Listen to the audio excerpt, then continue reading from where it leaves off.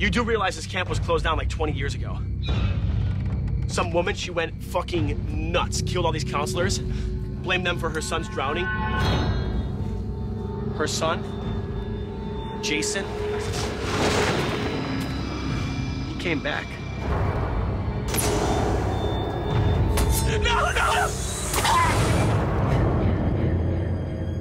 I remember I was a Boy Scout, and I saw early trailers from Friday the 13th, and that got me right away interested in it. Obviously, then later at Boy Scouts, it was like lore, you know, and here I get to recreate like a campfire conversation just like we had them. I just found some broken down cabins over there. It's got to be the old camp. I was young. It was sort of one of those, you know, bootleg tapes that everybody passed around. I saw it when I was way too young. Please, kids at home, don't watch this. When you wait a few years, for the love of God, there's a lot of nudity, a lot of blood in this film. It's one of those movies that, you know, once it's on tape, that everybody sort of passed it around. And, you know, we loved it. I remember the character of Jason, and my parents would sit and watch these horror movies, and of course I was way too young, so they were always like, okay, close your eyes now, and I'd sit there going, okay, can I open them now? You go back and you watch the original one, and you know, they're wearing the Kevin Bacon, his little shorts that barely go down his thigh, and you know, it just got really hot. Anytime I mention Kevin Bacon, I start sweating, so. The one experience I take away from the first one that I saw, they're into the sex scene, they're turned over and they're spooning, and he's just got one hand cupped around your breast. I think I'm gonna put that in. I'm gonna take that, but just one. It's just one cup. I'm gonna thank you, Kevin Bacon. I was 11 years old. I saw it at my friend Rob's house. Now they're gonna have to clear that guy's name. That's all right. They'll just put a big sort of black thing over my mouth and be like, plop. But I saw it at his house. Totally not supposed to see it. And the thing that stuck with me the most was when he jumps out of the lake. I squirted in my pants. I was terrified. You still squirt in your pants. I do. It's a bit of a bedwetting thing you have. It's true, but I'm working on that. A buddy of mine named Eric and I sat down and watched the movie, and he lived near a park in San Antonio called Comanche Hill, and we ended up going out to Comanche Hill and walking around and going, you know, kind of making the noises and trying to scare each other. I'm kind of a wimp, so horror movies are hard for me to watch, but this experience helps, knowing that it's just pretend. I have to keep reminding myself of that.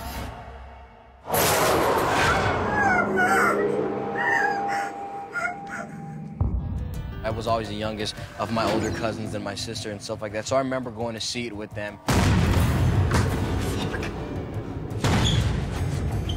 I was freaked out, man. Like, but I enjoyed it. You know, it's that how do you call it? It's that guilty pleasure. I really enjoy. That's when I enjoy watching people get scared. I was young, man, and me and my cousin were up late one night and we were watching it on television, and I will never forget the one scene I remember is it's just like this long shot down the road at Camp Crystal Lake, and you just see this guy walk across the street with like a machete and he has a bag over his head. Like. Talking about giving the chills, man. Oh, yeah, it was amazing. I remember I rented a VHS machine, or my parents did, and the first two movies that I rented were Friday the 13th 1 and 2. And I'm like, I'm old enough to watch horror movies. This is awesome. And I watched them, and I was scared out of my pants. I went to camp in Maine, and, you know, I went to Camp Crystal Lake. It wasn't called that. It was called something else. And it was an amazing experience to get scared shitless from watching these movies. And we all have our Camp Crystal Lake experiences, and so that's why when you get presented with the opportunity to make the movie, it's impossible to say no to it. If you truly are a fan, you can't say no to that opportunity.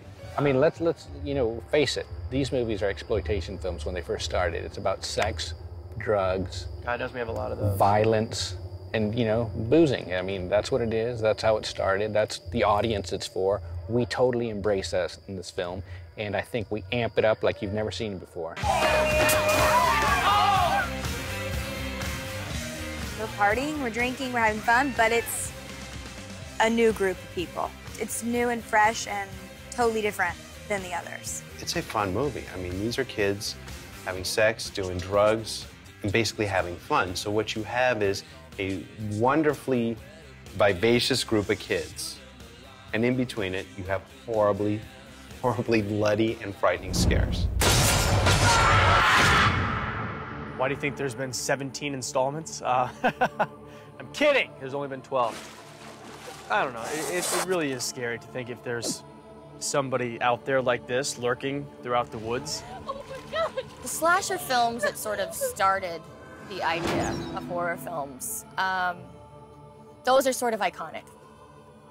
Friday the 13th being one of probably 2, maybe 3. They're movies that like a person like myself saw when I was a kid, and ever since then, I'm not gonna go camping in the woods.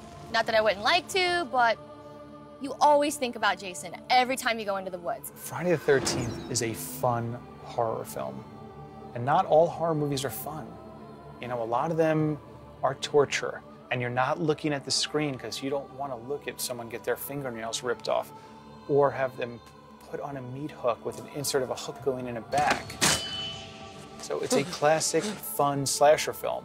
And I think there's always an audience for a movie that, and then you throw in this iconic character who's wearing this hockey mask, and you know, the audience is there for that. They love it. Our idea was to make it kind of like Batman Begins, which is a reboot, start fresh, make this much grittier, kind of a fast and loose Jason that we have never seen before. I think any villain, or any true villain in a film, never sees himself actually as a villain. Everyone says that Jason's this crazy evil character. In my mind, I'm not playing it as an evil character. I mean, he's been wronged. He just won't be left alone, and so does he. And society has shunned him and constantly done him wrong throughout his life, and he just wants to be left alone, and he's fighting back. I wanted to definitely keep him more as a human being, as, you know, a tragic figure more. Make him someone that was actually in the woods, surviving like a real human would. He's fast, he's not walking around like a zombie. If you were raised in the wild, you know, amongst the animals, you know, you're a hunter, you're maybe also a little bit leaner, quicker, and that was maybe the biggest departure we took. I'd like to think that it's still the same Jason, only reveal aspects that haven't been shown so far, that yes, he can be, you know, intimidating at the right moment. He can also be very cat-like and quick. He's territorial. It's not like he's going around just killing people randomly. I mean, if you invade his territory, you know, he's kind of protecting his turf. Unlike other movies, this will be the first movie, I think, where you'll see Jason kind of using his brains. And I think that'll be pretty impressive. He's got a slightly misshapen head, but there are brains in it. That's true, actually, the misshapen head. This part is all hunter, this part all killer. Yeah.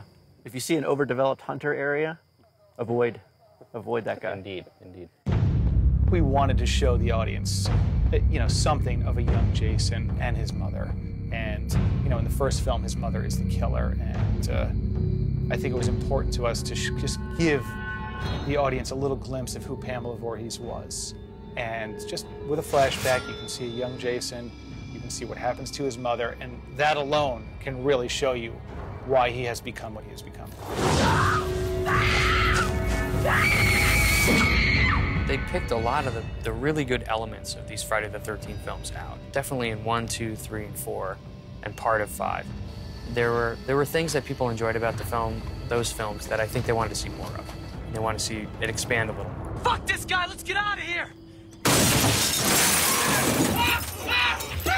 This version of Jason is real.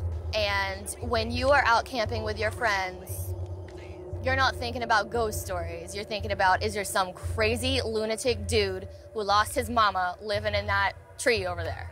I don't know, I just like the newer version of Jason. He's much more frightening because the first time that I saw him, I actually thought to myself, if I really saw this guy in the woods, I might lose it. I might wet myself. With the design, they basically just said, the only thing that we have input on right now is the iconic hockey mask of what you know it looks like.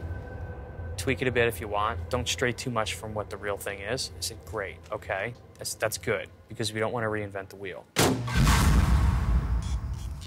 Sean Cunningham created just a great villain, and people love to watch him kill. They just love it. I mean, it's just, that's it. And there is something magical in Jason Voorhees, and it transcends everything else. I think that people can empathize with Jason, and I think that at the end of the day, we all want to kill somebody. There's always, no, I'm just kidding. You know, he's just one of those guys that, I mean, you know, I love that unstoppable killing machine. This is huge. You know Friday the 13th is going to be big. Especially when you see who's behind this film, you know it's being done right. Action! This is the first time you've had a huge producer and a visual wizard that Marcus Nispel is come in and take this franchise, and they're going to elevate it to a place that it's never been before. It's always been kind of low-rent movies, movies that we love, but this is going to be something new, and it's going to be a big jump.